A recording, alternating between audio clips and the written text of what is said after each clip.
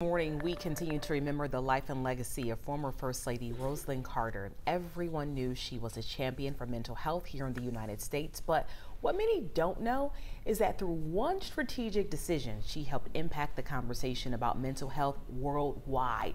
Christy Diaz joining us in studio this morning. Christy, you saw this process and the benefits of it firsthand. Yeah, I have a unique perspective on this one. Although Rosalynn co-founded the Carter Center with the former president, only one program at the center bears her name. It's a mental health fellowship program for journalists, one I know quite well. And through that program, Mrs. Carter's legacy extends worldwide.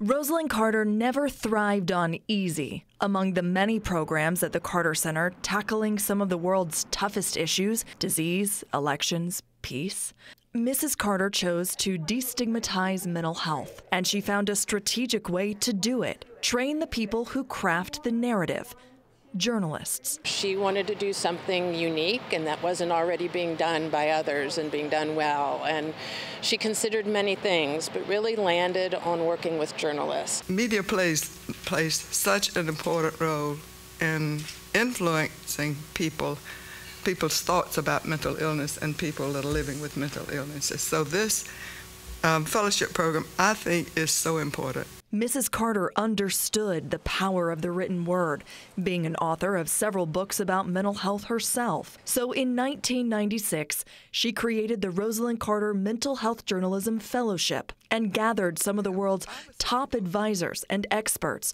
to educate the professional storytellers who can change the cultural conversation, influence policy, and inform their own newsrooms. Every year we have about 12 journalists who write on the issues that are really pressing of the day, but they're more pressing now since COVID and since people are dealing with family members with Alzheimer's and dementia. Over 40 years, the year-long program has trained more than 250 journalists all over the globe, from the United States and Latin America to Romania, the UAE, South Africa, and New Zealand. More than 1,500 stories were published under Mrs. Carter's guiding hand. It's how I created the docuseries Desperately Waiting, about the gaps in care for dementia. But even without its fearless founder, director Eve Bird says the program will go on. It is more important than ever, honestly. I remember Mrs. Carter saying, "I don't know that I'll see the end of stigma in my life." She said, "But I see great change. Oh, it will continue on."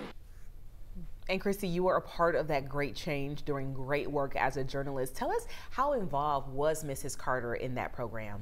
Very. Speaking from personal experience, she kicked off all of our trainings and she made sure we knew how important each one of our projects was to her.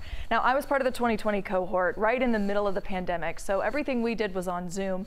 But in years past, Mrs. Carter would meet and talk with the fellows face to face, and she would make sure to get monthly updates on each project. Aisha. All right, Christy, such a beautiful memory and a great way to honor her through that program that will live on. The former First Lady will be laid to rest next week. There's a private ceremony set for Wednesday in Plains. Mrs. Carter will lie in repose Monday here in Atlanta at the Jimmy Carter Presidential Library from 6 to 10 p.m., where the public is invited to attend.